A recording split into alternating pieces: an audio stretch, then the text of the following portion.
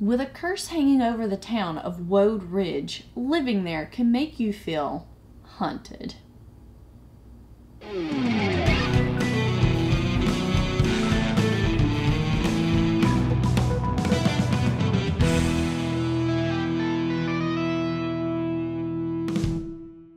Hello and welcome to Tantrum House Studio Awesome. I'm Katie, and in this overview I will be looking at Hunted Wode Ridge by Gabe Barrett.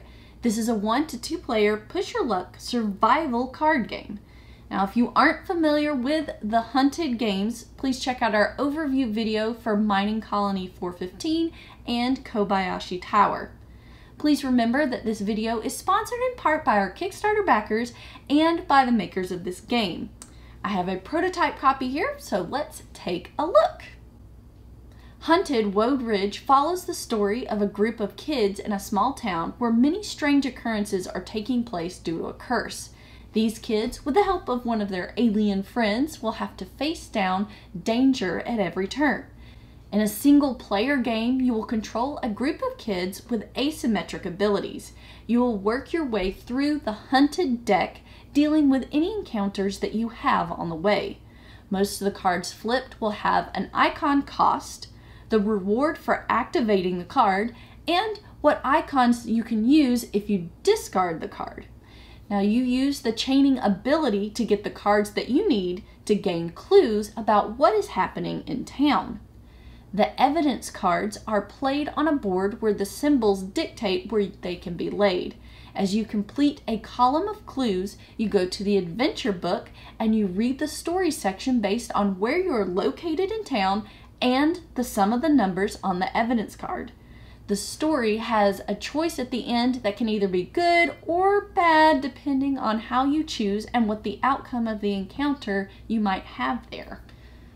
The push your luck part of this game comes in with a row of cards that you have drawn from the hunted deck. Now some of those cards have noise, and getting at least 2 noise cards and a trouble card will make you draw from the trouble deck. Now you could hide to clear those cards, but it will cost you time. Time and health are your only 2 resources here, and if you drop to 0 on either of those, you're going to lose. If you're able to collect enough evidence and then take on the final boss and make it out alive, you win the game. Now, this game adds a few different things that to the other Hunted games, like a flipping deck, depending on whether you're in the normal world or on the other side. The deck flips over and you suddenly are in a much more dangerous place with worse encounters and a lot bigger consequences. Another big thing that's been added is an optional second player. The 2 players are on the same team and they will each take 2 of the kids on as their characters. They have their own row where they will be facing their own push your luck dilemma.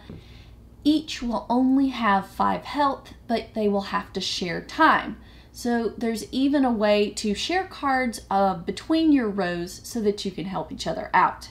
Now the final large difference is the adventure book that gives you chilling descriptions of scenes around town, followed by your kind of choose your own adventure style choice. If this game sounds interesting to you, please check it out on Kickstarter soon, and be sure to subscribe to our channel for more board gaming content.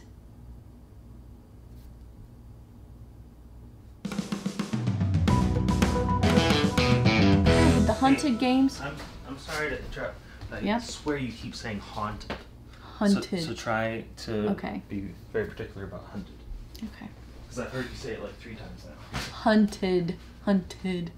I'm hunted. I did that in the last one too.